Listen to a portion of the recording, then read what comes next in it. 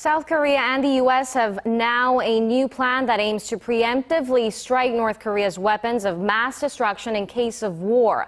What's more, the two allies are already reported to have practiced the new strategy in their joint military drill currently taking place. Connie Kim has the details. South Korea and the U.S. have reportedly signed a new upgraded operational plan, which the two allies will execute in the event of war on the Korean peninsula. Seoul's military source said Thursday that Admiral Choi Yoon, chairman of South Korea's Joint Chiefs of Staff, and General Scaparrotti, commander of U.S. Forces Korea, signed the OPLAN 5015 to replace the current OPLAN 5027 in June. The new operational plan aims to preemptively strike North Korea's weapons of mass destruction, including ballistic missiles and biochemical weapons, in the outbreak of war. The current plan is focused more on defense, where the two allies would retreat first and then launch an attack to tackle a North Korean invasion.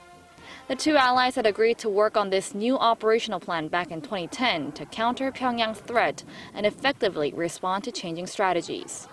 A South Korean military official said Pyongyang's striking power has grown with its developments in nuclear weapons and missiles.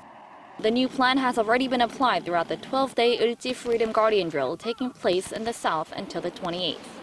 A South Korean military official said this year's exercise focused on minimizing the damage in the likelihood North Korea uses its biochemical weapons. Seoul's military official, however, declined to reveal further information of the new plan for security reasons and added the details of the plan for each echelon have yet to be laid down. Connie Kim, Arirang News.